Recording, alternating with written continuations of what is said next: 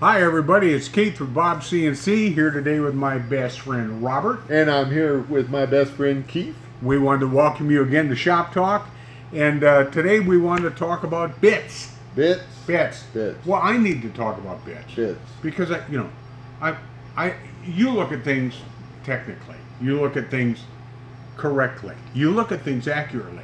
I kind of just look at Man, things. I'm starting to like you. Well, yeah. Can you say that all again? No, I don't want fine. to. I felt really uncomfortable. Yeah. When, I want to, for example, we're talking about an end mill. Yeah. And you told me I can't call it an end mill. Well, you could confuse people. I mean, they're commonly called end mills, but an end mill really is for cutting metal. It's, there's geometry on a bit that cuts metal, and then there's geometry on a bit that cuts wood. So I would rather distinguish between the two. If we Okay, could. we're not trying to be snobbish. Oh, I am. Okay.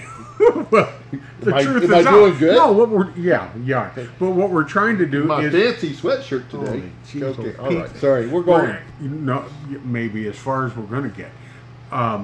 We want to accurately understand what bits are, what they do, so you can buy the right bits. Because otherwise, you can end up with a whole drawer full of stuff, and you can tell everybody Can about it. I give you the Keith answer? What? They're the little metal things that Oh, have the shut little up, sharp. Bob. Okay, the first thing about bits we need to talk about is we're not gonna talk about end mills or ball nose or V bits. That's Okay. how I would quantify them. You said you wanted to start with geometry. Well, so yeah. what do you mean? Well, on geometry, I would say that you have different kind of bits. You have a squared in bit that's going to cut a slot. You mean an end mill? Very good. Thank you. And then you have a ball nose, it's typically called, but it basically has a radius on each of those square corners, so that It's not square. It's square. Yeah, it's kind of like a ball. Yeah. Ball nose. Okay. And then you have a V bit, which comes down to a point, and they can Like be a V. like a V, and they can be at varying angles, so Yes. that you can cut deeper or shallower with the width of the line. They're really meant for a process called V carving that maybe we could talk about in another video. Okay. So that would be the different geometries, Yes. right, of just the shape that it's going to cut out. Right. And then you have different flute types, and they are, Single. no, that's the count. Oh. They are Spiral. Yeah, spiral up, spiral down, compression. which is basically a spiral up and a spiral we down. talked to folks, Okay. and perhaps, I'll take the blame, that, we recommended, because we were using them for a while with our MDF cutting for spoil boards. We were using compression bits, yeah. And at one time we thought they were working really great, like sliced bread. Yeah. But we found a better bit than a compression bit for the MDF, the way we Well, cut actually, I don't know if it's better, but it's just as good. We use the straight flute, right? Just a regular router straight flute bit, and Right. it cuts just as good. The compression bit is great in the fact that it has a spiral up and a spiral down in the right spot. So let's discuss those first, and maybe Right. it'll make more sense. So a spiral up is great for getting chips out of the cut because it's pulling everything up.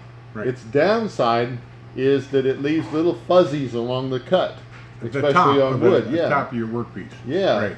So a spiral down actually, is slicing into the wood as it goes down. It forces the chips into the groove, Right. which is bad, but boy, does it make a clean edge. Right. So now if you can imagine an engineer going, what if I could have both? If I'm cutting through the whole piece of plywood or piece of wood, if I did an up cut on the bottom and a down cut on the top, and I went through there, I would have a clean edge on both sides. Right. That's the theory. Theory. So now, sometimes you can't take out the whole piece at one pass.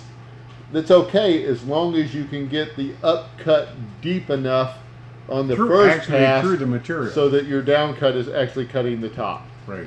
Which is difficult for the E3 But and the E4 because their passes need to be so light because of the duty of the And that's the machine. problem. Yeah. Okay. So for a E3 or an E4, a compression bit isn't going to do you much good. For the KL7 series, absolutely, it works really good. However, as Keith was saying, what we've discovered is the straight flute really does just a pretty good job. Is it less expensive and it's too? A lot, yeah, it's a lot. Yeah, that's the problem, right? Is because I'm so cheap. Well, it's not a matter of cheap, even though that's true. Yeah. I like bark on a tree tight. Okay, wow. Okay. That's mean. Well, okay, and I enjoyed it, but that's not. But that's not the point. Right. The deal is, it's being cost effective. Right. There is no point in having the most expensive tools in your shop when you don't need the most expensive tools. Absolutely. We like simple, cost-effective design. And I like expensive tools. Yes, you do. Right. Anyway, so there's one more thing, right? Which you were talking about before is how many flutes. Yeah. So, if your router is spinning really, really fast, you don't need a lot of flutes because every time that bit goes around, it's trying to cut something off, right? Well, if you have 4 flutes, which we would never recommend on a CNC router. Let's stop a second. Okay. And that is because more is better. I mean, that's how we think. I mean, that's how I think. Yeah. That you'd get a smoother, and you'd be able to cut faster with more flutes. You can cut faster, but so let's say back in the old school, like Bob's CNC. I got a Bridgeport CNC right at home that I play with every once in a while. Well, the max RPM on that thing is, well, I think it's like 4,000, but you couldn't run it at that. It's maybe more like 3,500 before you're in the red, right? So now your bit's fairly slow, right, compared to a router. So now you can take advantage of those flutes because you're going to try to cut out a certain size chip, right? So if you have more flutes, then my feed rate can be faster. Now you have to have the horsepower, which my Bridgeport does, to carry that, right? Because you're removing or you're hogging out a lot of material. Right. Okay, so now let's go back to the router. Our routers, the E3 and the E4, can run at 30,000 RPM. Yeah. So actually a single flute might actually work better, or there's actually one that's called an O flute, where they say it's a 0 flute, right? Which I don't actually know how that would works. be a finish nail. Yeah.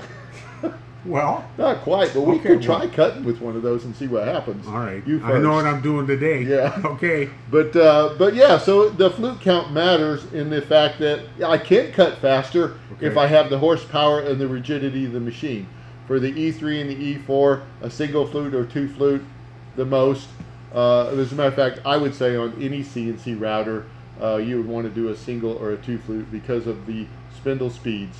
Okay. And the 4 flute bits are really for cutting metal on older machines that can't carry the RPM. Okay, and so the big thing is the loads required to have a fast enough feed rate to maximize the use of those multiple flutes. Puts too much stress on an E3, E4. Yes. Yeah. So yeah, there's if you want to get into this, you can look up speeds and feeds, and there's calculators out there, and there's surface speed, but the bottom line is you're wanting to cut off a certain size chip, and you have to have the RPM right, or the feed rate. They got to go together, and you have to have the horsepower that can actually keep that bit going, and you also have to have the rigidity in the machine. So there's a lot going on there for speeds and feeds that we try to keep it simple, and we'll say for like on the E3 and the E4, and this is conservative, but we'd say cut it 40 inches per minute at about 30 thousandths or 0.03 inches per pass, and you should be fine. You should be okay with a 1 or a 2 flute bit because wood is pretty forgiving. Right. However, on the KL series, we would say 150, 200 inches per minute, and then you could cut it 0.1 inches or 0.125 inches per pass.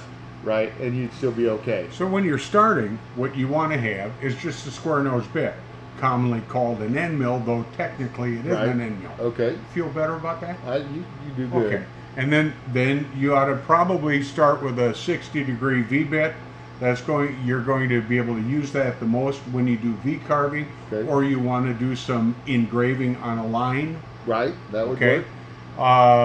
You can increase the difference. You can get a 90-degree, you can get a 30-degree, for different experimenting. But to start, the square bit, maybe a 60-degree V bit, and then a ball nose. Right. And then there's one bit that we haven't talked about. Yeah. And if you're going to do 3D relief carving and a lot of fine details, It's really a tapered bit. It Okay. comes down, but it's not really a V bit. It has flutes, but what they're trying to do is give you a really small cutting edge Right. and a really rigid bit. So it's basically tapered, but it's really kind of a ball nose tapered bit. It's kind of a specialty bit, really, just to do 3D relief carving. And when you get to the point where you're doing 3D relief carving, you'll understand what that bit's doing for you. So Okay, then one last thing. Okay. And that is on the E3, E4, well, with the KL series too. Okay. You can get 1/8 inch diameter. You can get 1/4 inch diameter. Right. What should you get? Actually, it really depends on what you're doing, but we normally cut 1/8 inch bits around here. But if you're wanting to hog out something, you know, to do a 3D, you can use a 1/4 inch bit. I will say this, our KL7 series does not come with an 1/8 inch collet. You can buy one if you're wanting to use 1/8 inch, but the DeWalt 611 only comes with a 1/4 inch collet. So Okay. we just bought the 1/8 inch collets, and we still run 1/8 inch bits here. Okay. So it really depends on what you're doing. So guys, if you have any questions about the bits you're using, or any question about how to operate your CNC, you can get a hold of us at the help desk at bobcnc.com. And so till next time, thanks See you guys. guys. We'll see you later.